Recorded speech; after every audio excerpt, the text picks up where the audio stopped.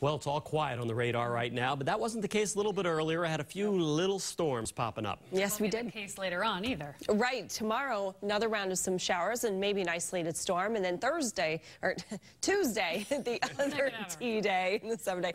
Tuesday, we have widespread showers and storms ahead of a cold front. And this is going to be our best chance for rain in the 7-day. We need the showers. Hopefully we get it, and it's not on a weekend day. How about that? Here we go. Weather headlines. What's coming up?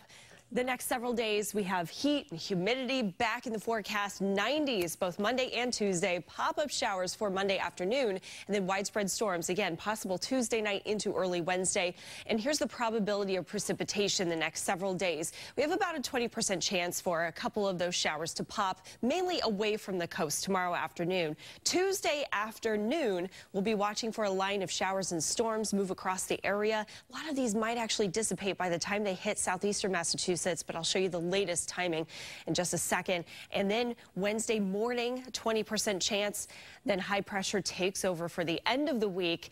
We're nice and dry for Thursday and Friday, and perhaps for the first part of the weekend. Live look at radar. It's all clear and all dry and quiet after we did have a few strong and severe thunderstorms. At one point, a warning across southern New Hampshire and a warning across Douglas, Massachusetts. And those storms and showers, as promised, have dissipated. Now that we lost all that daytime heating, the sun has set, and now no more storms overnight tonight. So no thunder to wake you up. But it is foggy out there. Dense fog reported in Chatham and Nantucket. Visibility there a quarter mile or less. And the visibility will be reduced along the coastline as we see the more stable air mass and that marine layer take over. That patchy fog could be dense from time to time for your morning drive Monday. No rain just yet, but in the heat of the afternoon, those popcorn storms and showers here. It doesn't look like we'll see anything severe, but Tuesday, there may be enough fuel in the atmosphere to see an isolated severe storm. Here's noon Tuesday. We're mostly dry to the first half of the day. Then the line starts to get organized across western Massachusetts, moves towards Boston, and interacts with that marine layer, the more stable air mass here. Big question is, does anything hold together by the time it makes it to the Cape and the islands? Hopefully it does, because again, we need the rain, but hopefully it's nothing severe. If we do see a severe storm on Tuesday, it would probably be outside of 495, damaging wind gusts, maybe some hail, but of course lightning and heavy rainfall. That could lead to some isolated flash flooding too. 1 to 2 inches of rain to work with the potential rainfall through Tuesday night. And then almost nothing in the rainfall potential now. Again, hopefully that changes. Dew point's very soupy. It is in the 60s and 70s, and anytime you get a dew point of 65 degrees or higher, you notice it. It's sticky and uncomfortable.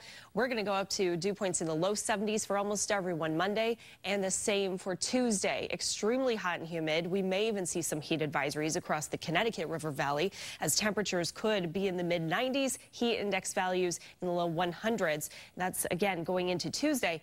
Then notice a big change here Wednesday. Now, this is after that cold front moves through. Dew point temperatures go down into the 50s and 60s. Temperature right now, 69 degrees in Boston, and we're in the 70s and 60s in most spots. Overnight tonight, mostly clear, patchy fog, 68 degrees, and there's a 7-day. We go up to 90 for tomorrow afternoon. Hot, humid, and hazy. Pop-up showers. Tuesday into Wednesday, our best chance for widespread rain. By the end of the week, we cool things off a little bit, but the humidity much lower, especially by Wednesday.